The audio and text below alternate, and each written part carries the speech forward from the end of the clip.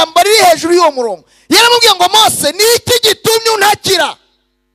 Ni nko kumubwira ngo wizeye kugeza igihe umenya ibyo ndi bukore. Wizeye ugera mu bubiko bwanjye. Wizeye ugera aho mbika umugambi. Kandi wawuvuze ndabatambutsa. Haleluya! Muragenda. Biransaba kutava ahangaha. Ndizerera aha mpaka. Mwankurikiye? Ndizerera aha nubwo ibibazo bihansanga, intambara n'amajwi, ibigeragezo na shitani utoroheye abera muri iki gihe, ntaho ngiri bitugerageza ariko Imana izaduhemba. N'umuntu watoraguraga adafite icyo afata. N'umuntu wari waraciwe nta byiringiro by'ejo hazaza. N'umuntu wabaga mu kinani. N'umuntu wari guterwa nabo n'umubwira ngo humura.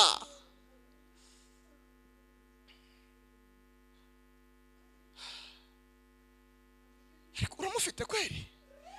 Ntawe ufite. Ntawe uzi. Ntawe wibutse. Ntawe mwagendanye. Ntawe mwavukanye. Nta muntu mwaririmbanye atazi kwisobanura. Nanjye Dawidi yaravuze ngo nkanjye ndinde n'inzu ya data yose.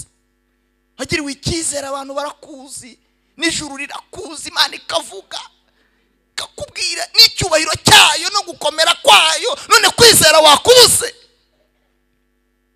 Uko Imana ingana sinzi uko ingana.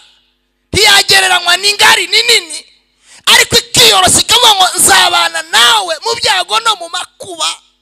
Ikakubwira ngo bazaterana ariko sijya uzaba ubateranije. Bazagutera banyuze mu nzira imwe ariko nzabatatanyiriza mu nzira. Kwizera kukakunanira naho ugeze.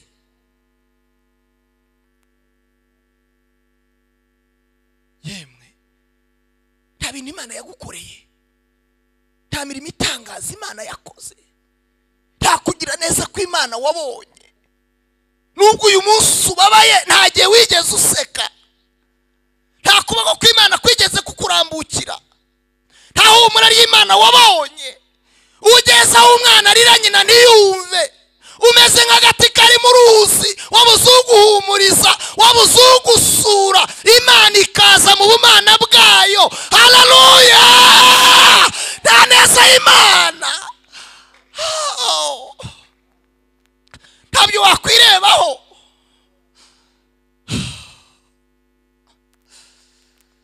Nta bintu bitangaza wakwibonaho koko ngo bigutere kwizera ko n'ibindi zabikora kugira ngo bicwe na Faraho bazi. Imana ishimishwa no kubasubiza inyuma kugira ngo bagire kwizera. Ariko kwizera ntabwo bakugiriye ku nyanja, basubiye inyuma. Habaye ibintu 10 bavuze. Muvuge ngo amen. Abantu turi kumwe, haleluya. Mose yabuze ijambo araceceka, ariko ngo Yosuwa wari warabanye na Mose akabana n'Imana mu bihe bikomeye, akabona kugira neza kw'Imana, ngo yihaye ijambo. Arabwa ngo nubwo Mose abuze icyo avuga, natwe tukaba ducecetse nk'abatawe, ariko nge sinaceceka. Mfite icyo nzi ku Mana, mfite imbaraga z'Imana amaso yanjye yabonye. Nabonye Imana idukiza umwijima, abanyegiputa barindagira bakabakaba. Twebwe Gosheni twari dutujwe n'Imana hari umucyo. Twabonye Imana idukiza ibisebe, mibiri yacu ntiyatobagurika, abanyegiputa batobagurika. Twabonye Imana iturinda inda kandi turi mu buzima bwa gihunzi. Imana idukingira inda ntizatugeraho. Twabonye Imana iturinda ibihugu. Haleluya! Twabonye kugira neza kw'Imana, ntabwo twayikamira mu kitose. Nubwo tugeze ku nyanja, ariko hari Imana, hari kugira neza kwayo. Nuko bari bafite kwizera. Kwizera kandi kuzanwa no kumva, bisaba ko umuntu aya maso aya y'umubiri apfa akagira andi maso yo kwizera. Birasaba ko aya matwi apfa ukagira andi matwi yo kwizera. Birasaba ko aya maguru aba nk'atariho kandi ugenda. Biragusaba ko aya maboko amera nk'adakora kandi ukora. Donc ukagira ubundi buzima, haleluya, ariko buzanywe no kwizera. Kwizera Imana ntabwo bishingiye ku muryango, ntibishingiye kuri kampani, ntabwo bishingiye ku idini. Ni ukwizera Imana kuzanwa no kumva n'ukwawe, ukaba wicaranye kwizera isi itabishaka. Umuryango ukaguca ukizera, isi ikabiha ukizera, bakagusebya ukizera. Ntabwo amatwi y'umubiri abyumva. Uravuga ngo naho ndiho naho napfa nzi ko nkundwa n'Uwiteka. Oh, haleluya. Irembo ryera TV, Irembo ryera TV. Dushimira Imana. Imana yabanye natwe twese, tukaba tugeze kuri uyu munsi wa none tugihumeka umwuka w'abazima. Izina ry'Uwiteka nirihimbazwe. Haleluya. Shimira kandi abayobozi bwo kongenera aka kanya kugira ngo nze tuganire ijambo ry'Imana. Imana ihe umugisha abayobozi bacu, ndetse namwe ko mwaje gusenga. Imana ibahe imigisha. Impamvu nyinshi zitera abantu gusenga. Ndatekereza ko buri muntu wese waje hano afite impamvu yatumye aza, kandi ndakwingingira kugira ngo Imana ihaze ukwifuza kwawe. Uyu munsi ndutubera umunsi wo guhomba, ahubwo tubera umunsi wo kunguka. Reka dusome ijambo ry'Imana dusanga mu rwandiko rwandikiwe Abaheburayo, igice ni cya 11. Turasoma umurongo wa 1 n'uwa 2. Dusimbuke dusome no kuri 29. Abaheburayo 11 umurongo waho wa 1 n'uwa 2. Dusimbuke dusome ku wa 29. Ni urupapuro rwa 228. Amen. Dusome. Navuze ngo kwizera no kumenya rwose ibyiringirwa udashidikanya ko bitazaba, kandi niko kuduhamiriza ibyo tutareba ko ari iby'ukuri. Cyatumye abakera bahamywa neza nuko bari bagufite. Amen. 29 aravuga ngo kwizera niko kwatumye baca mu nyanja itukura kabaca ku musozi. Abanyegiputa babigerageje bararengerwa. Yo, haleluya. Kuri uyu munsi ndumva twakwibukiranya kwizera. Nukuri kwizera. Buriya intwaro zose zijya zinanirwa, agasigara intwaro ebyiri gusa: kwizera no kumenya uwo wizera. Urangurikira? Haleluya. Ibintu bimeze neza cyane. Ibintu bimeze neza cyane ukurikije uko bimeze neza, nta kuvunika. Imana ishimwe. Buriya Sadraka na Meshaki na Abedenego rwose kwizera kwari kwamanutse.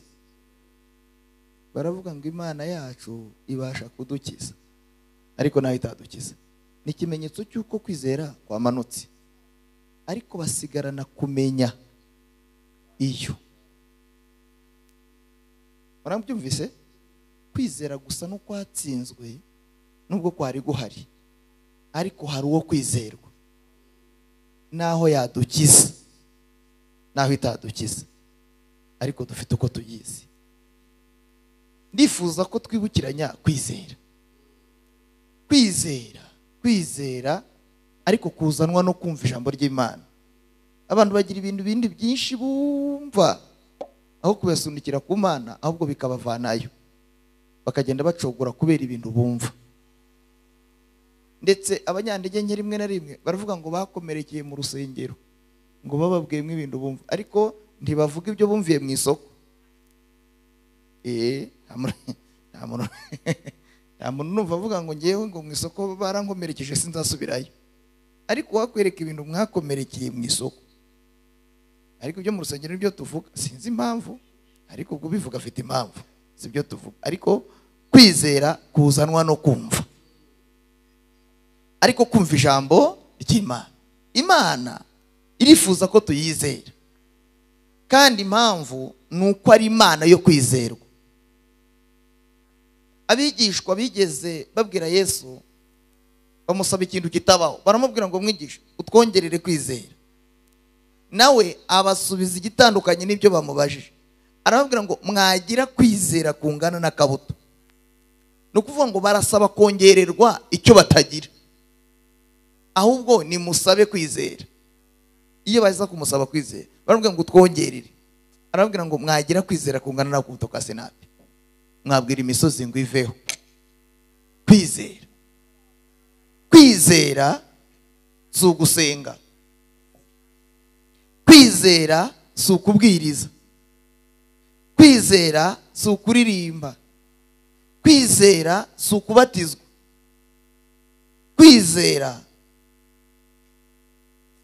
si inshingano, ahubwo ni ukwizera kuzanwa kuviyo. Hanyuma bakavuga ngo ni ukumenya rwose ibyiringirwa udashidikanya. Haleluya. Kwizera ntikubaza, kwizera ntikujya inama. Oya, ibintu byose uzakora kuko mwagiye mu inama, ntuzabeshyere ko kwizera kwajemo. Ni inama kandi nayo ni nziza. Njye ubwanjye inama sinayikora, ariko twagiye inama njye na mugenzi wanjye dukora ibintu ibyo Imana ibishimirwe. Kwizera kuzanwa no kumva tuvuga, ntabwo kujya inama. Kwizera kandi ni ukwiyanga ariko utiyahura, ukiyanga kandi wikunda, ukizinukwa kandi wifitiye icyizere. Kwizera, haleluya, ndabifuriza kwizera. Kandi bakavuga ngo umuntu utizera Imana ntibishoboka ko ayinezeza. Hari igihe twirirwa tuvuga ibintu tukabyigisha nibyo, ariko kuki fondasiyo banyakuba abayobozi, kuki kintu kwizera? Umuntu wizera Imana afitanye ubumwe n'Imana, byarangiye. Ndetse kwizera nta muntu uzajya mu ijuru atizera. Kwizera, reka mvugeho gakeya, haleluya, ni ukumenya rwose ibyiringirwa udashidikanya ko bitazaba. Icyatumye abakera bemerwa bagahamywa n'Imana nuko bari bafite kwizera. Umuntu wizera Imana, Imana imuvuga ahantu habiri, imuhamiririza mu ijuru imbere y'ibizima n'abakuru. Imana ngo igatangazwa n'umuntu wizera kandi atuye mu isi irimo ibibazo.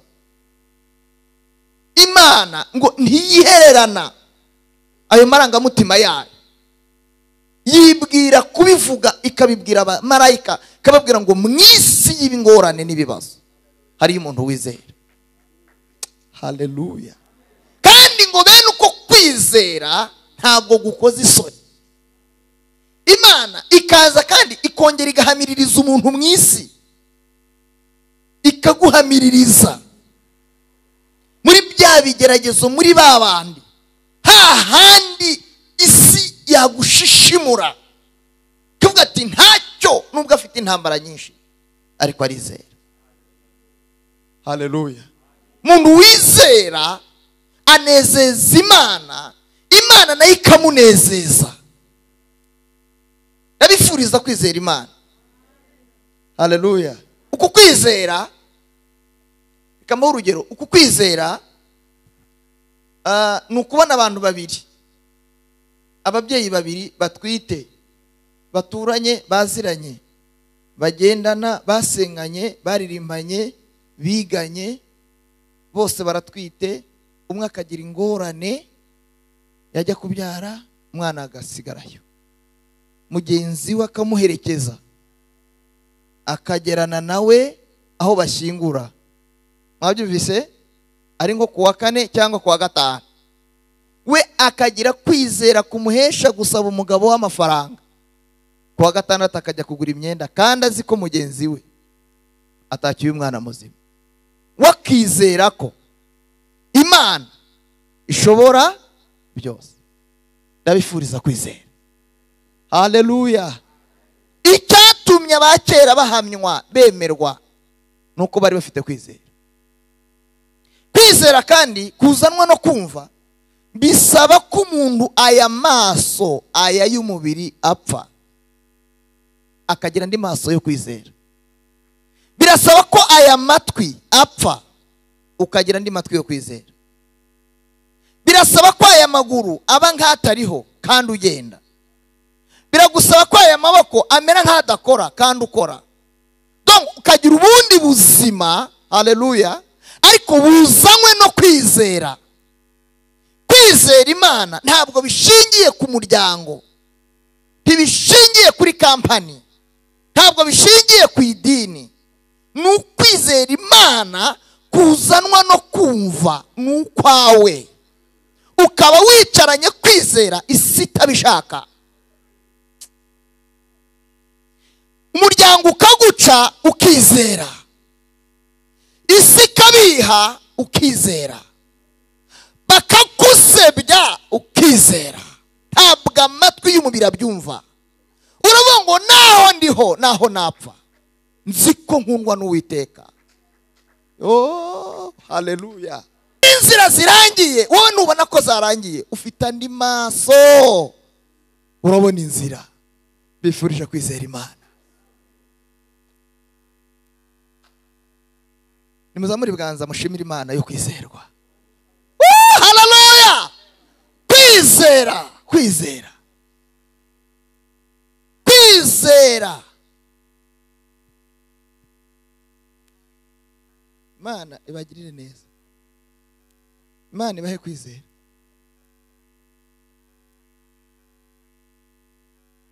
Gasomye kuri 29 aravuga ngo niko kwatumye baca mu mazi.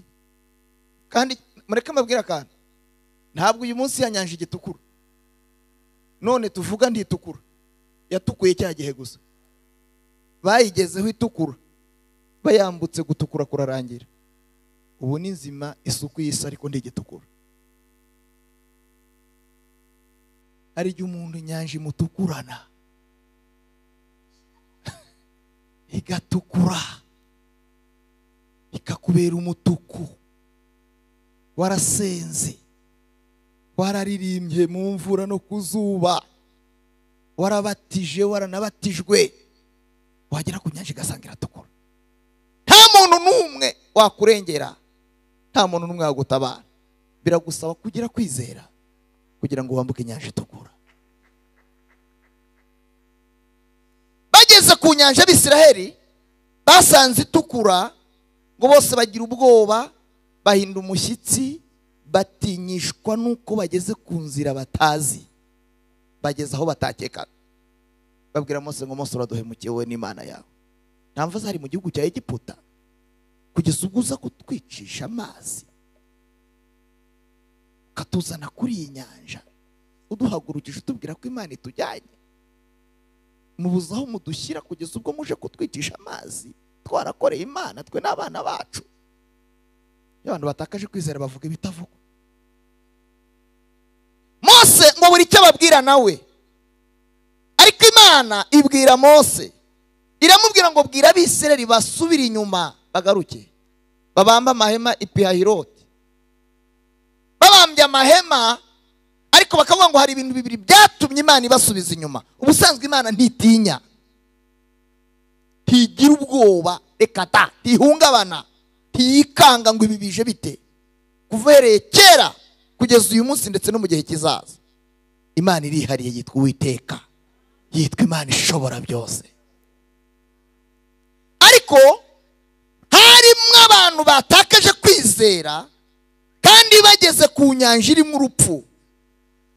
Aba bantu rero ikintu cyari kuborohera kwari ukwiyahuraho kugira ngo bicwe na Faraho bazi.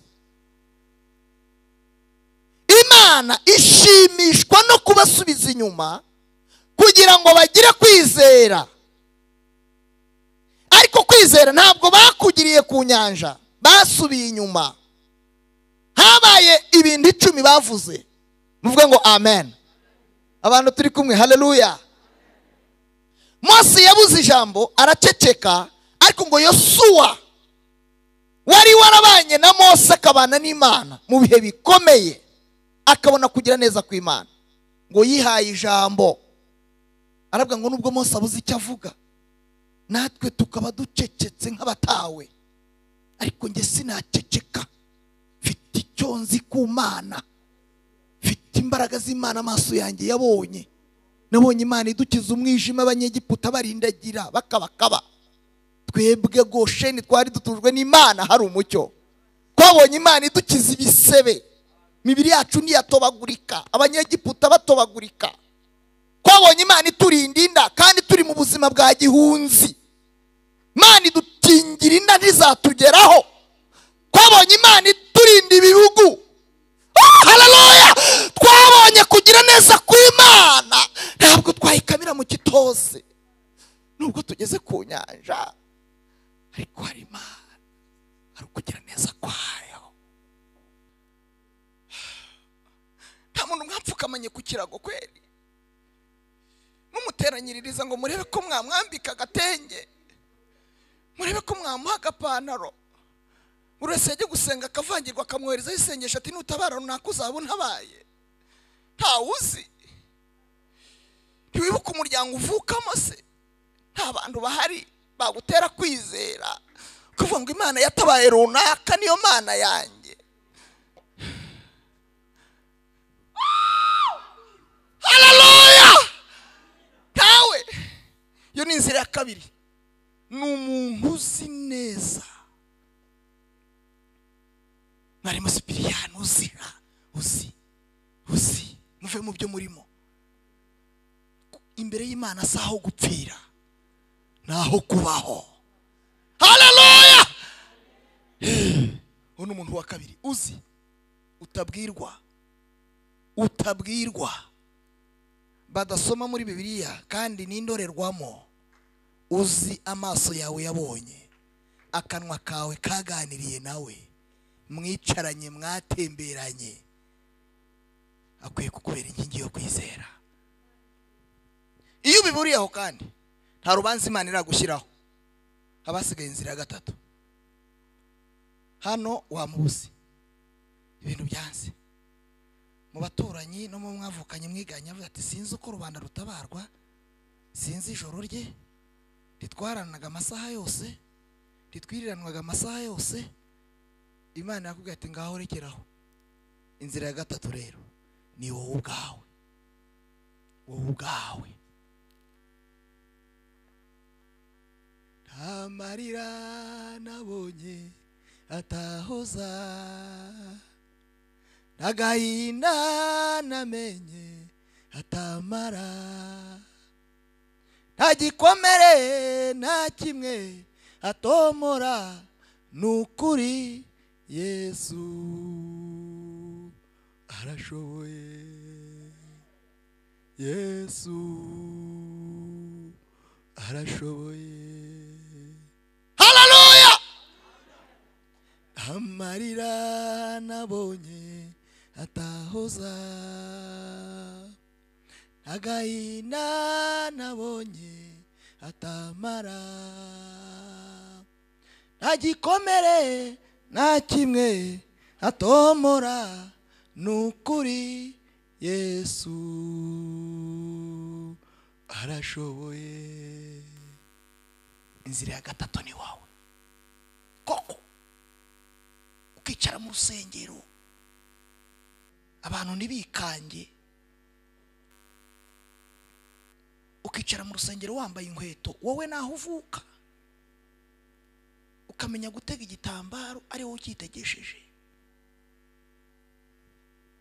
ukicarana n'abera n'abatambyi ukajya kwigaburo ryera nakavukire yawe wowe wasiba abantu bakabimenya kutaje ariko umuntu wese ngo biroroshye koko waba utaje ngo runaka ntiyaje wowe ngewe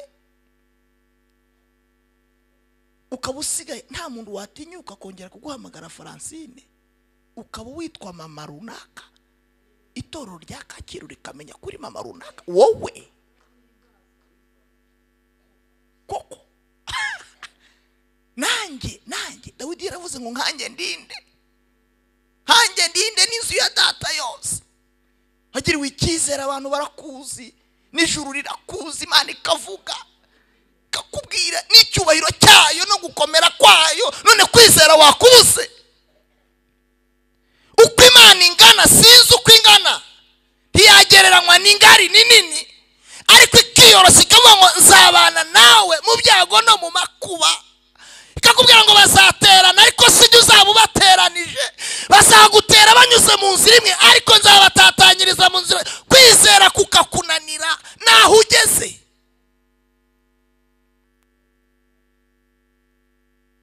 yemwe nta bintu Imana yagukoreye nta mirimo itangaza Imana yakoze nta kugira neza kw'Imana wabonye nubwo uyu munsi ubabaye nta gihe wigeze useka nta kuboko kw'Imana kwigeze kukurambukira nta humura ry'Imana wabonye ugeze aho umwana arira nyina ntiyumve umeze nk'agati kari mu ruzi wabuze uguhumuriza wabuze ugusura Imana ikaza mu bumana bwayo haleluya nta neza y'Imana ntabyo wakwirebaho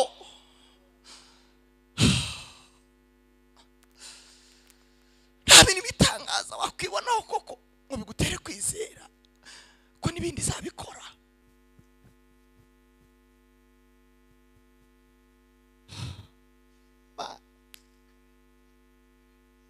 Mose yavuze ijambo Imana itamubwiye ndashimira Imana ko twaje gusenga Imana ishobora byose arababwira ngo nimwihagararire mwicecekere murebe agakiza Uwiteka ari bubazanire uyu munsi kuko abanyegiputa mwabonye ntimuzongera kubabona ukundi Uwiteka ari bubarwanirire namwe mwicecekere Imana yamubwiye ijambo riri hejuru y'uwo murongo yaramubwiye ngo Mose ni iki gitumye untakira ni nko kumubwira ngo wizeye kugeza igihe umenya ibyo ndi bukore wizeye ugera mu bubiko bwanjye wizeye ugera aho mbika umugambi kandi wawuvuze ndabatambutsa haleluya muragenda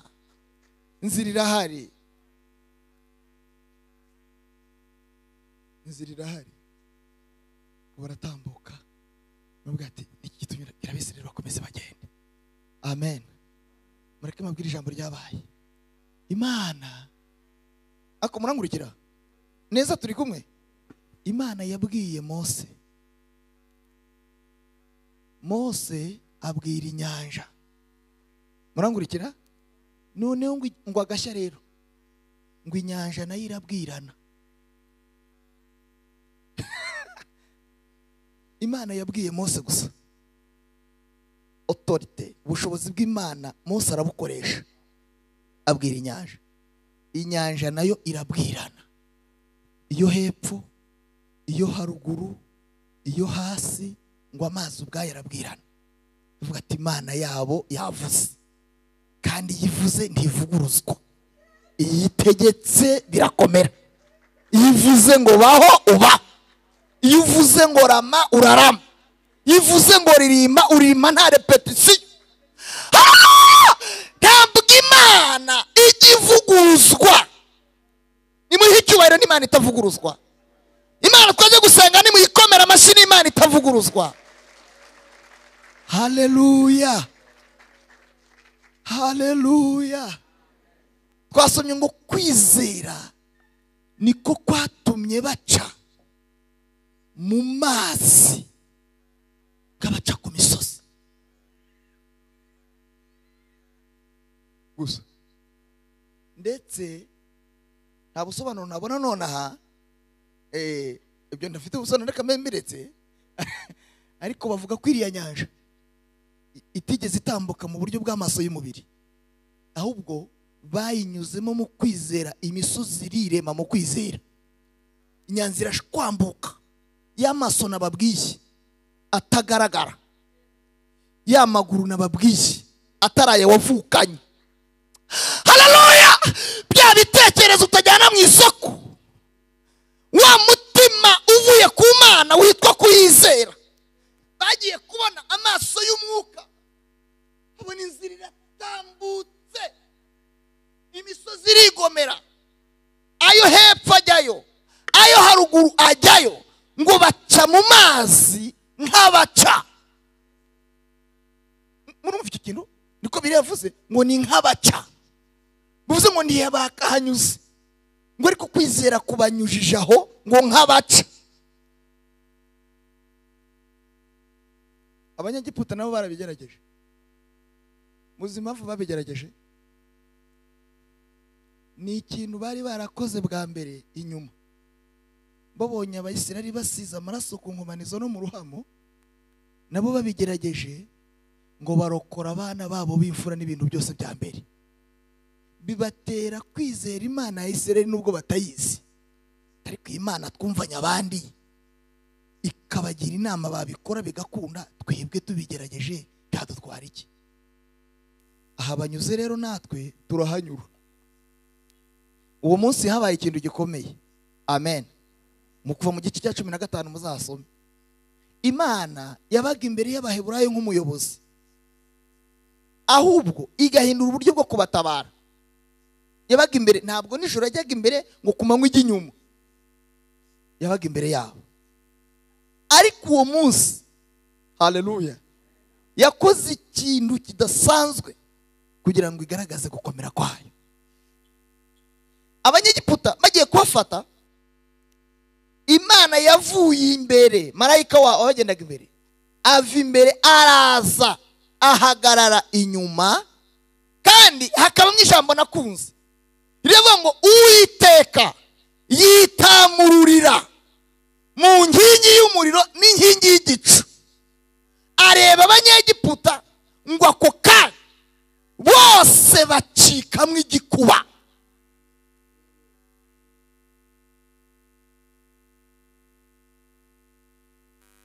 Itorero abera, ntabwo twebwe Imana ijya twitamururira, ahubwo Imana yitamururira abanzi. Kwitamurura ni ukwihishura, ni ukwigaragaza, ni ukwiyerekana.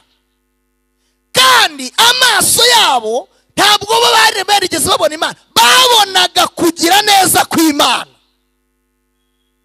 Kandi bakabona igicu, bakabona n'umucyo, bikababera ibihamya by'uko bari kumwe n'iyera. Ariko kuko bageze aho bimeze nabi, Mana we, bigiye kwitera kwihishura. Kandi niyigaragaza, Abanyegiputa barayibona, nibayibona ntibabaho. N'amagare batwaye arayibona, inziga zirakuka. Naho bahagaze haramenya ko Imana yitamuruye ikabarwanya, ariko ikarengera ubwoko bwayo. Niyo mpamvu Imana itabaye umuntu si ngombwa kubitangaza, ahubwo abantu mubana n'abakuzi n'abo mwasenganye niyo utabivuze. Oh haleluya. Imana yishakira abahamya bazatangaza ko ari Imana yawe. Nimuhe icyubahiro Imana yacu, nimuvuga ngo amen.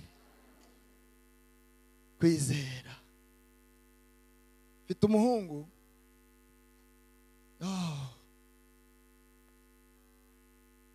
kuva mu wa mbere njye mfite abana bane, mfite abakobwa babiri n'abahungu babiri.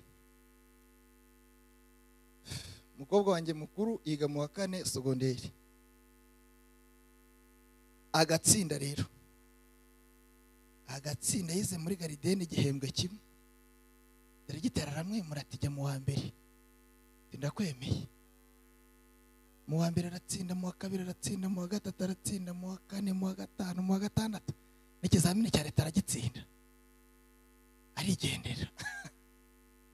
Niba bisengera simbizi, ariko afite impano yo gutsinda.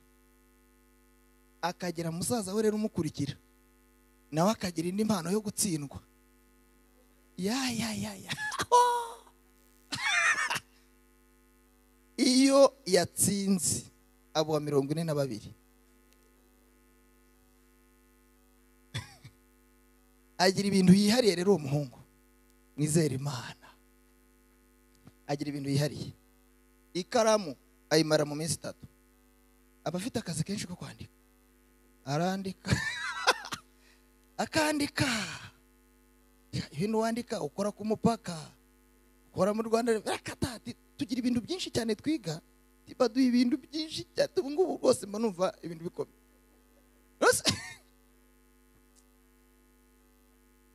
imi nukuri. Iminsi ndetse ushobora no kureba nabi iminsi birakabayirangije, niba yayandikishije, niba yinuguba sinzi ibyo ayikoresha, tumufata gutyo. Akagira icye kabiri yihariye, iyo avuye ku ishuri ntazi gukina umupira, nta bindi akora, ajya muri salo akandika. Rero tibaduhaye imikoro n'ibyabamo. Mugize ingorane yava mu rugo agasanga nta biryo, ubwo arahera abaza ngo wowe wiri gukora iki, timuzi ko mbanje nkeneye kuri. Agira amabwiriza yiyise izina rye ni generali, ngo ni generali mu rugo, ntawuvuga. Tugategereza ko azatsinda, reka ta. Noneho mushiki we amubaza ati ariko se sha kawe ibyo urya, amafaranga bagutangaho, ibikapu n'inkweto, kawe wumva bizagenda bite? Aramubwira ati byanjye n'Imana yanjye, timukajye mu byivangamo. Imana bukeye mama wajya gusenga, Imana ngiramubwira, sinari mpari bimubwira ariko arabimubwiye. Arabwira ati abana bawe nzabigisha. Ageze mu rugo aravuga ati ntihagire umuntu uzongera kunshokoreza umwana, navuganye na nyiribihe. Abivuga rero uwo muhungu yumva, iyo kaba karabaye. Umuntu yavuga ati Imana yanjye yavuze ko nziga. Umuntu avuga ati Imana yavuze ko nziga. Uziga ubu wa 62 ukaba wa 50 koko, ati Imana yanjye. Ajya gukora ikizamini cya leta, yari yabaye wa 42. Azavuga ati noneho aho nahereye ndi mu mpemba, ati sinababwiye.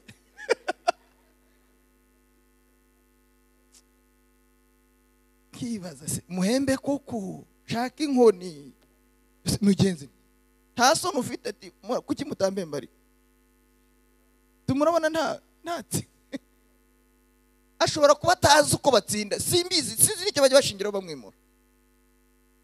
Mbonye rero yakoze ikizamini, ndavuga ngo ubu rero ngiye kumufasha. Ndamwicaza muri salo, ubu rero uzatwara indege, tuzajya ugenda mu kirere uguruka, yenda mu ndege, ngiye kugufasha ikintu kizatuma ujya mu ndege. Ati ni iki? Ubu ngiye kugushakira uburyo ujya mu ishuri ukaziga mekanike, ukazaba umukanishi, ugajya utwara n'indege uzikora. Arandeba ati ngiye ntago tako kajagari ntabwo nzakajya mu gihe, ati ngewe nziga, ati ntabwo nzaba umukanishi.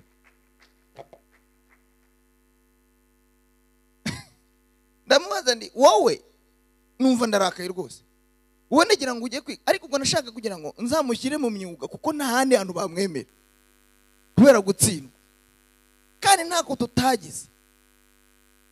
nari nanaretse no kujya musengera ndi ibintu bizatuma mvangirwa ndimvuga ibintu bitari byo rwose nubu nuko Imana yabigena kumba Imana ye iyo kwizerwa.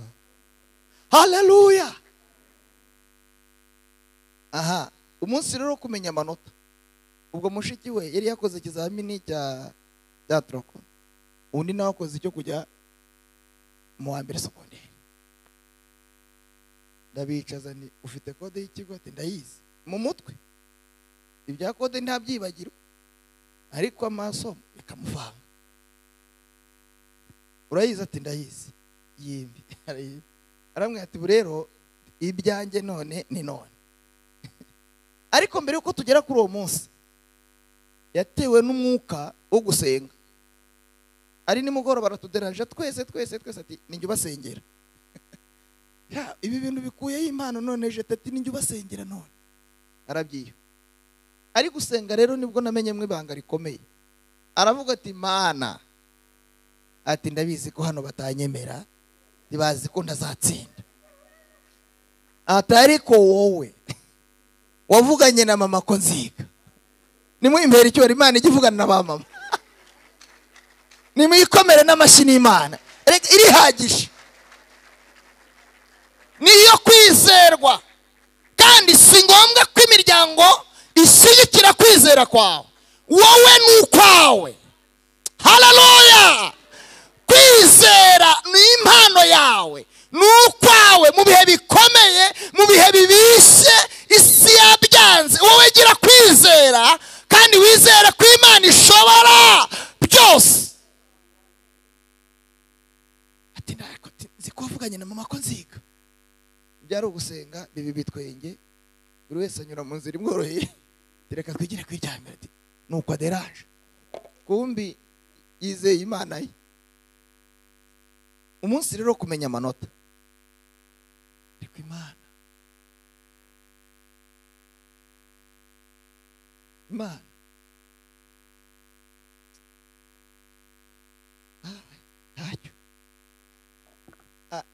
Ngiye kureba nsanga ari muri ka gace ka mbere. Imana ye yizera itabajije papa we yamaze kumugira umukanishi. Nagiye no gushaka ikigo nta Mana yabintumye ako kavuyo kose ndagafite kandi Imana yavuze kagashagari ndi kumuzanaho. Yambwiye ati nge sinzaba umukanishi atuzajyayo sinzajyayo Imana yaravuze. Nanjye ni mu bintu by'intambara ninjye wamubyaye ariko Imana ntimbajije. Ajya mu gace ka mbere. Natewe isori no kumubwira ko yatsinze. Wa mushiki we w'indyoza rero aramanuka ajya mu gace ka gatatu ariko buri bice ngo atsindwe. Urugamba rero rwabaye uruhi. Ni mugoroba tashye yahise azaba umuhungu ati none watinze kumbwira natsinze cyangwa. Numva umutima urasimbutse. Ndamubwira ko yatsinze. N'uburyo nahoraga mutoteza. Ariko watsinze rwose. Ati natsinze. Ati ibyo biramate sinababwiye ko Imana yanjye. Arahindukira ati none se uyu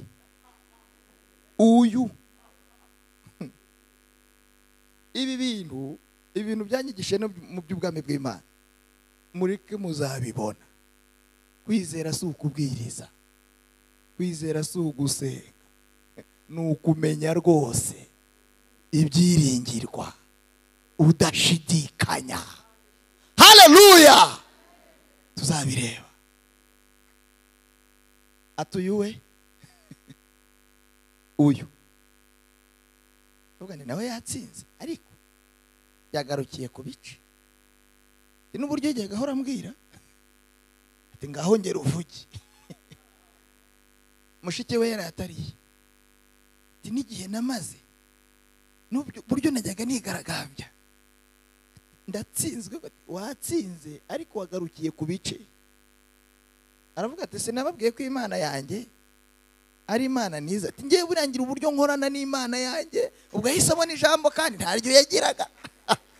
ariko kubera ikintu Imana imukoreye abonye ijambo. Ndagusengeye ngo Imana igukorere ikintu kiguha ijambo. Iramburira ibiganza mu izina rya Yesu. Wowe waje gusenga Imana igukorera ikintu kiguha ijambo. Aho dayimoni yendaga kugukobera, Imana iguha ijambo mu izina rya Yesu. Muvuge ngo amen. Kugira ngo dusoze. Haleluya. Nabonye inkingi 3 zikuza kwizera. Buriya Satani ni umugome, ni umubingwa, ni umunyamanyanga. Natsindwe mu izina rya Yesu. Imana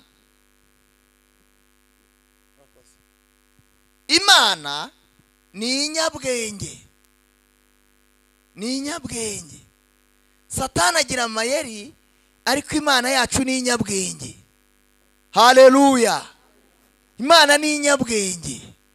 Nero nabivuze ubushize, ariko kubera igihe tuba tumaze twumva ibintu abantu bagatinda kubyumva. Imana ni inyabwenge, niyo kwizerwa, kandi ikiranukira kutubabarira. Haleluya. Iragusaba kuyizera. Mu miryango hajya habura inzira, mu kazi inzira zikabura, mu nshuti inzira zikabura, ariko umuntu wizera Imana ntabwo ajya abura inzira. Haleluya. Kwizera. Ndaza kubabwira amasoza, ndifuza kubabwira ko kwizera kutarema. Ndaza kubabwira ko kwizera kutarema, kandi turabikora mu ijambo ry'Imana. Inkingi 3 rero zikuza kwizera. Inkingi ya mbere ni Bibiliya, ijambo ry'Imana. Kwizera kuzanwa no kumva. Imana ya Aburahamu, Imana ya Isaka, Imana ya Yakobo, Imana ya Yosefu ageze mu rwobo, ikamutabara muyomba adahari, ikamukiza shangaza ataje, ikamukiza se wamudodeshereje ikanzu atamuherekeje. Ariko Imana yakijije Yosefu, kuvuga ngo iyo niyo Mana. Imana ya Danieli mu rwobo. Imana yakamije Yorodani ku bwa Yosuwa, igashyigikira Yosuwa ijambo avuze igahagarika izuba. Imana y'Abayuda. Imana yacagaguye iminyururu, Petero agasohoka muri gereza. Wayisoma ukavuga uti Imana nanjye nzayizera.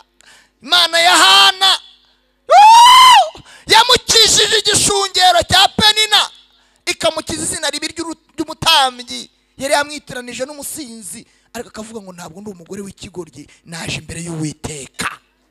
Iyo Mana iyo yumva uravuga ati nanjye nzayizera. Murizera? Amen. Amen. Bibiliya ijambo ry'Imana.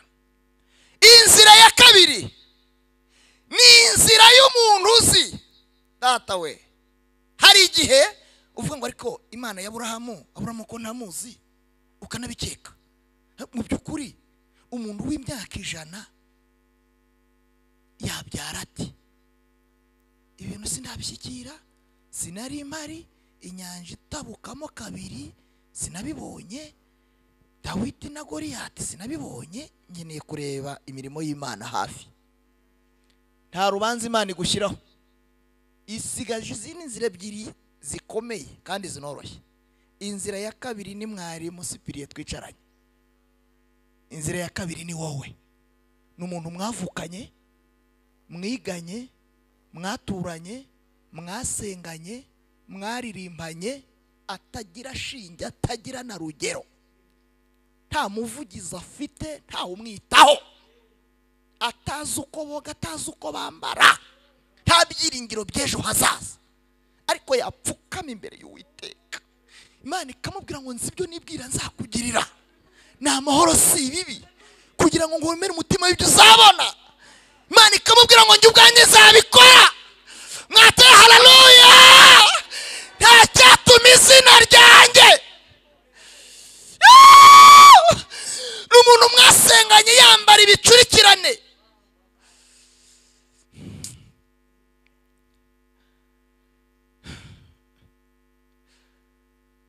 n'umuntu mwasenganye atazi iyo biva ngo amenye n'iyo bijya, yiyanze yari hararutswe, akaza imbere y'Imana nk'uhunga. Hari iciro ry'imigani buri muntu wese yaramugize nk'icyapa. umuntu wese amubaza imana ye nuwo imana igushyira imbere, nuwo imana ikuzanira, nuwo imana ikwicaza iruhande. Yaramaze imyaka 7 nta mwana, ariko imana ikamubwira ngo humura, uzonsa, uzaheka. Si uwo Mwisirayeli woya, n'uwa Kacyiru, n'uwa Kimicanga, n'uwa mu ntara aho uvuka, n'uwa mwiganye, n'uwa mwicanye kuri za ntebe. Letita la bestifonema. N'umuntu usi waguhaye icyifuzo nawe ukamuha ikindi. N'umuntu mwazanye kurepeta imvura igwa, akavuga ngo twihanganire ibitugerageza ariko Imana izaduhemba. N'umuntu watoraguraga adafite icyo afata. N'umuntu wari waraciwe nta byiringiro by'ejo hazaza. N'umuntu wabaga mu kinani. N'umuntu wari guterwa nabo n'umubwira ngo humura.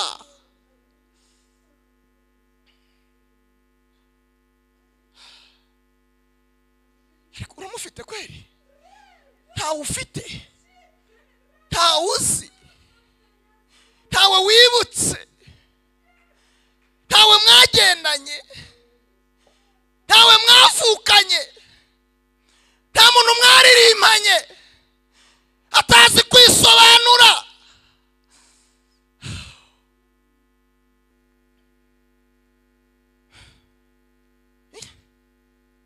Kuki tutizera?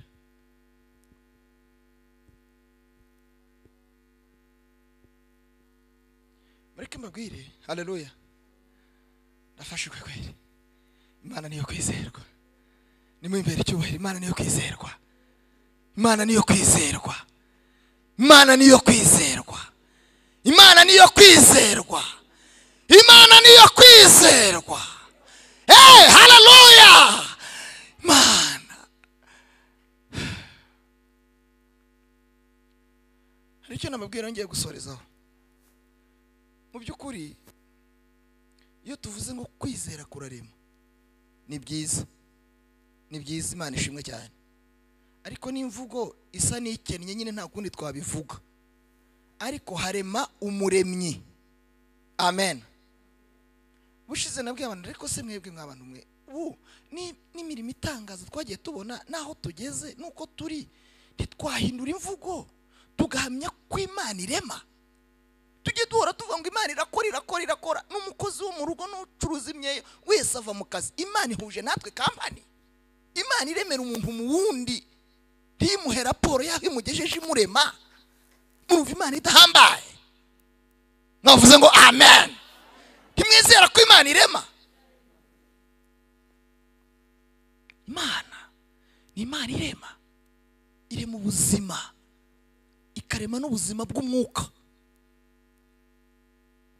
Amen.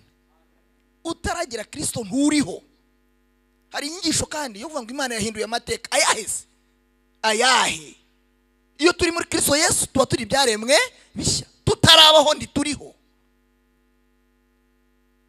Kristo ataradukiza ntituriho, ariko aradukijije tubayeho. None turasenga ngo ahindure amateka. Ayahe tugira? Ahubwo dukwiye kumubwira akaturemera. Amen. Kugira ngo turangize inyigisho ngiye kubaho urugero rutoya. Amen. Murabyemera? Sa nuhaguruka, wowe uri aho ngaho, haguruka kandi uhagurukana ibintu, ugira ibintu ufata mu biganza byawe. Amaboko yombi agira ibintu afata, uzamuke gato se n'ujya aho bafuri iri. Aha, ugira ibintu ufata rwose. Ni urugero ngiye kubaha. Murangurikira? Imana ni umuremyi kandi niyo kwizerwa. Rwa rugero ruragereranywa n'umuremyi wanjye cyangwa wawe wakuremeye ibintu kandi arabifite mu maboko ye. Harimo ibyo yaturemeye mwe kagira Imana. Ndamushimiye. Haleluya. Yarandemeye. Ngewe simva aha. Biransaba kutava aha ngaha. Ndizerera aha mpaka. Mwankurikiye? Ndizerera aha nubwo ibibazo bihansanga, intambara n'amajwi, ibigeragezo na shitani utoroheye abera muri iki gihe, ntaho njya, ndaguma aha nizere. Ariko kwizera kwanjye, amen, kugira amaguru, gufite amaboko, gufite amatwi, gufite amaso, kuragenda, amen. Ariko mfite intumbero, hari umuremyi. Nubwo ibintu byamera bite, mfite umuremyi wanjye. Muvuge ngo amen. Noneho nawe haguruka papa, wowe ngwino hano ngwereke.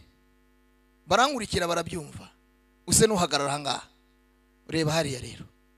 Uyu ni ukwizera kwanjye kwari muri njye. Ngewe ngiye kohereza kwizera kugende, kandi aho kunyura nge sinahanyura. Bya bariyeri birahari, ariko kwizera ndi gutangirwa. Kwizera ngiye kukohereza, ngewe icyo nsabwa ni ukuguma hato. Nubwo isi yakwigira ite, nge ndaguma aha. Kandi hari ibintu bibiri nababwiye ntangira, aya matwi yanjye yarapfuye nubwo nyafite, aya ntiyumva ibivugwa, arumva Imana gusa. Aya maso yanjye ntabona, hafite andi maso abona umwami wanjye. Haleluya!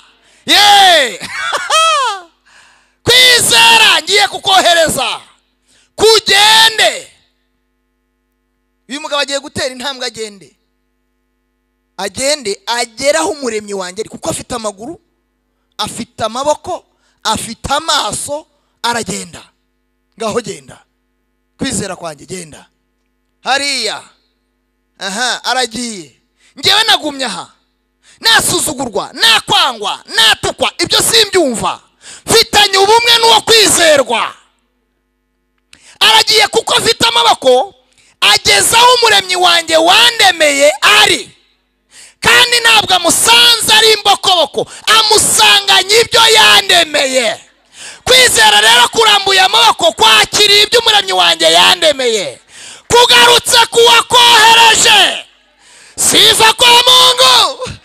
Araje, araje, araje, araje, araje. Aravuga humura, uwo wizeye ashobora byose. Uwo wizeye ni umuremyi ufite byose. Aransingirije.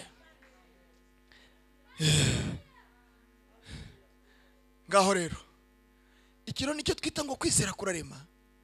Ariko kwizera kukugerera ku muremyi, ahubwo kukaguhakirira ibyo umuremyi wawe yakuremeye, kwarangiza kukakuzanira ibintu byawe. Nimuzamure ibiganza mushimira Imana yo kwizerwa. Undi muntu uyifite nawe nayitere. Turi mu cyumba cy'amasengesho mu izina rya Yesu. Twongere 1 2 3. Kwizera, haleluya, nukumenya rwose ibyiringirwa udashidikanya. Iyo umuntu ahagaze mu kwizera, afite kwizera. Sinabwiye ko aya matwi yapfuye, aya maso ntayo ugira. Umuntu wizera ntabwo afite ayo. Waberekaye y'umubiri ibintu areba, aya matwi y'umubiri ibintu yumva. Umuntu wizera ntabwo yumva ibyo ngibyo, afite ibyo yumva. Amen. Muri byavuze ngo nkunda kumva amakuru y'umurwa uri kuratagira ibyaha. Imana ibaho umugisha mu izina rya Yesu. Imana nibaho umugisha mu izina rya Yesu. Imana nibaho umugisha mu izina rya Yesu. Nagira ngo duhombeke ku maso dusenge. Ufite kwizera, ufite kwizera.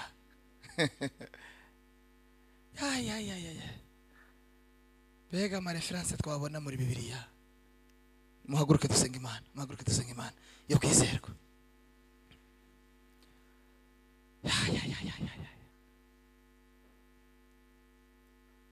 Gira Imana iguhe kwizera. Ntusabe kongererwa, ahubwo ibwire iguhe kwizera.